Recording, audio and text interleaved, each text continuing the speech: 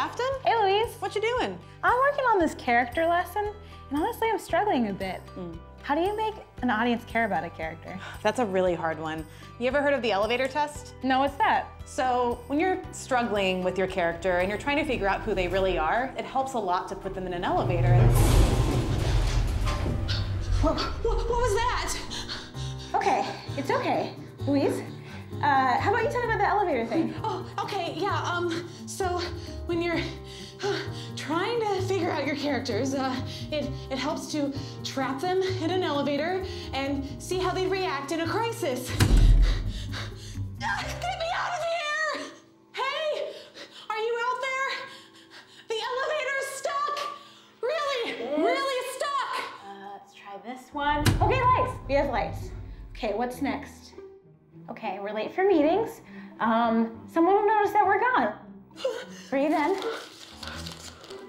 Must be a trapdoor somewhere. Breathe out. No. It's not working! Okay. Louise, are you okay? I'm fine!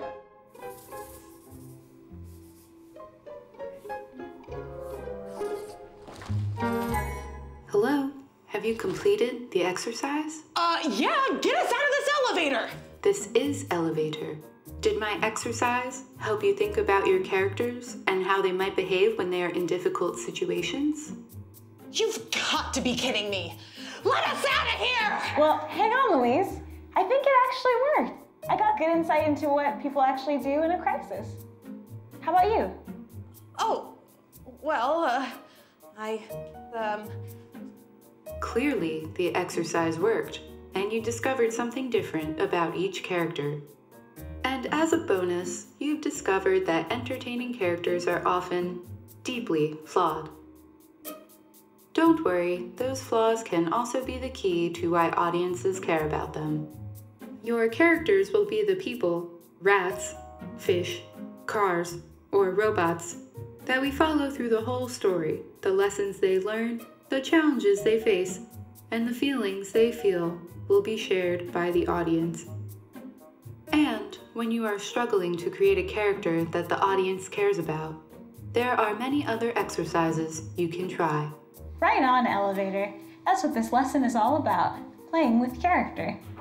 And remember, I'm always here to help you take your storytelling to the next level. Bye, Elevator. Bye, elevator. I sure hope my next passenger is a tidier character.